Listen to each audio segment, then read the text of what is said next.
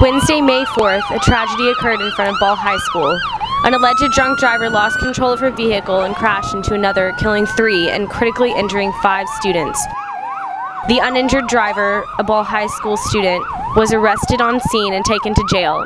The passengers of the 2 cars were all student council seniors.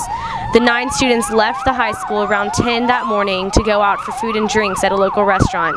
None of them will be returning in time for graduation.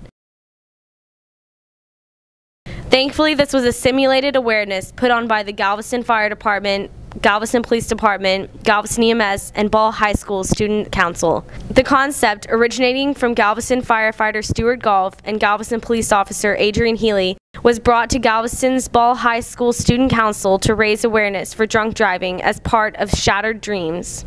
Well, when me and Adrian found out that there wasn't a whole lot to offer kids in high school as far as education about drinking and driving, we decided that we would like to do something ourselves. We went to the fire chief, and he was more than ecstatic about it. He thought we were doing a good thing, so he gave us permission to use the engine and the rescue truck for this scenario today. You are giving a strong message that you guys are against drinking and driving. Many emergency services assisted in Shattered Dreams, but Ball High Student Council had their own message to send out to students. Students decided that Shattered Dreams would be a shock, and they wanted to do it prior to prom, and prom is Saturday night.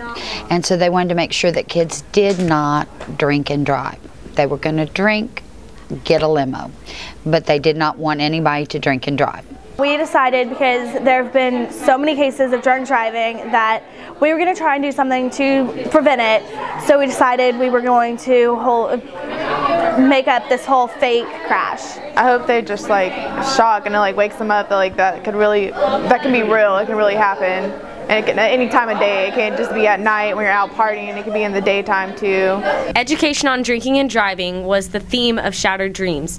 Alongside Galveston Emergency Services were the Galveston Independent School District Police Department. It's very important that we educate these young people on what can happen if they get behind the steering wheel and operate a motor vehicle while being under the influence. We will continue to move forward and be very proactive in what we do to educate these young people to try to curb it. At the end, Shattered Dreams was a success, opening the students' eyes to the dangers of driving under the influence. It affected me by showing what the causes and what could happen. I mean, this is a perfect example of how, what could happen to you and how your friends and family can be affected by it. It's crazy. It just showed me that anything can happen to anybody, really. Just, avoiding all of it's the best way to go. Do you know any of them? I knew all of them. I'm friends with Timmy, who just passed away from a drunk driver, so that's a real big impact also. Today has been a very emotional day for some people, but the lesson we have all learned is to not drink and drive. I'm Sophia Stewart. Thank you for watching.